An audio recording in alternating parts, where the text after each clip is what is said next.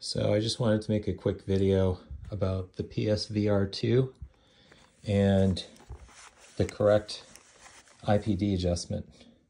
So if you're like me and you're coming from a PSVR headset, you're used to, when you adjust the IPD knob, seeing a value display, for example, on the valve index. And so you know what your IPD is, or the distance between the two lenses that correctly maps to the center of your eyes.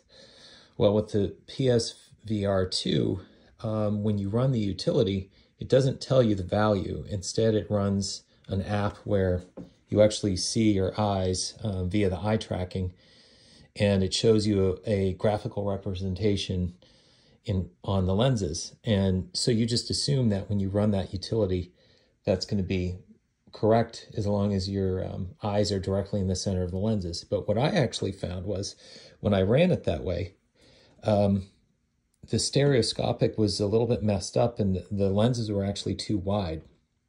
And I noticed this in Horizon Call of the Mountain. And so I just figured, well, what the heck, let's try adjusting this IPD knob and not looking at the utility, but in the game actually adjusting it until it felt comfortable.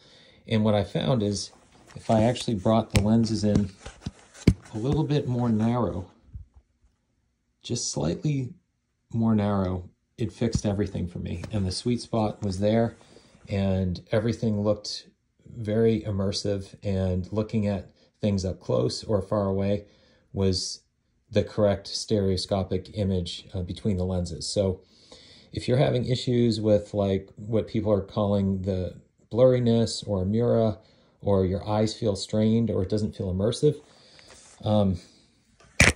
you know, if you're anything like me, and you know, everybody's different, try bringing those lenses in a little bit more narrow from what the utility would show you. Don't worry about what you're seeing during the utility. Worry about adjusting this until it feels right.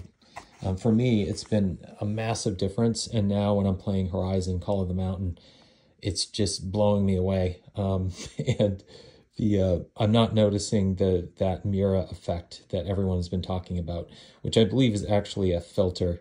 It's not actually the Mira, but that's a separate debate. So anyway, give it a shot. Let me know.